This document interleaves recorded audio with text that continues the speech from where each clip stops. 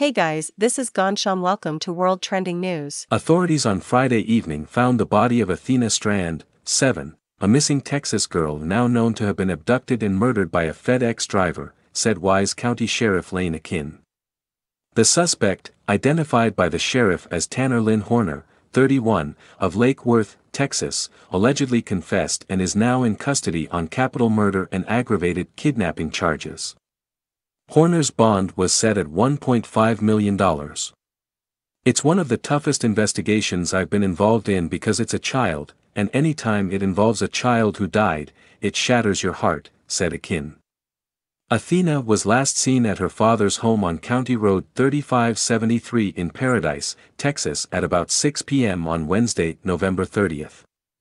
Sheriff Akin said investigators knew. This is Gansham. Welcome to the World Trending News. If you want to more update regarding around the World Trending News, then subscribe our channel and press the bell icon and share with your friend and family. Thank you very much for watching our video. Thank you.